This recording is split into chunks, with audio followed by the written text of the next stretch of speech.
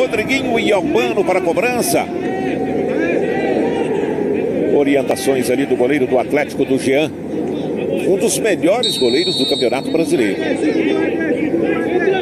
Olha a cobrança do Albano. Levantou a bola para o Edipo. Subiu, tocou. Gol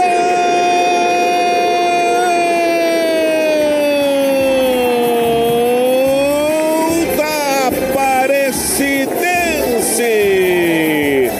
Subiu de novo com estilo Edipo. E tocou de cabeça para fazer.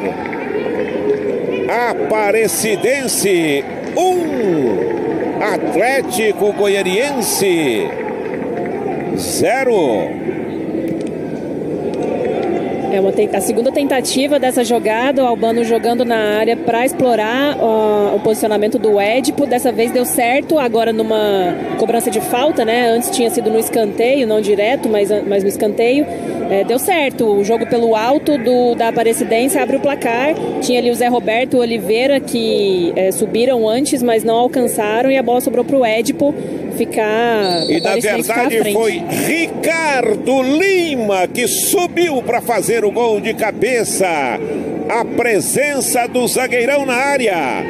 Ricardo Lima, número 4, subindo para fazer Aparecidense 1. Atlético 0, sai na frente a Aparecidense, hein, Paula? Isso, então a correção aí, Ricardo Lima aparecendo bem na área, atrás do Zé Roberto e do Oliveira, que estavam na marcação ali do lance. Nicolas lá pela esquerda, toca a bola, a devolução para o Nicolas, ele chuta bem, bateu o pé direito, o Tony defendeu, o Janderson!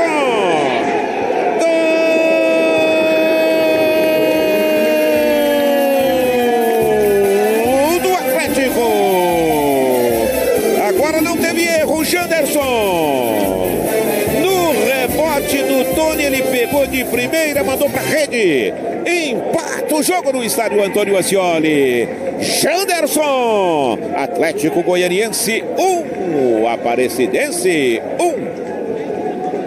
Dessa vez não teve erro do Janderson, finalizou certinho, mas também estava livre, né? Tinha o gol inteiro à disposição para escolher onde bater. Mérito também do Nicolas, né? Tabelou na entrada da área, invadiu a área, uma coisa que nem sempre ele faz, arriscou, Tony deu rebote e aí o Janderson finalizou e empatou o jogo.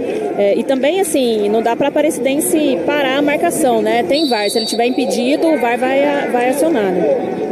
Olha o Atlético apertando. Robertson deixou, ela sobrou, chute direto. Gol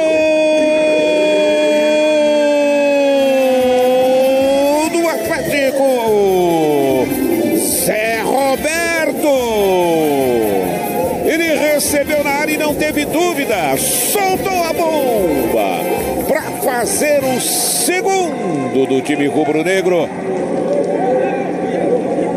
Ali na troca de passes, Zé Roberto dominou e mandou. Atlético 2, Aparecidense 1. A bola que rodou pelos pés dos vários atacantes ali do Atlético, né? O Marcelo Cabo manteve o Zé Roberto no time, poderia ter colocado o Robertson no lugar dele, mas preferiu deixar os dois em campo juntos e foi premiado aí essa bela assistência também do Marlon Freitas, né?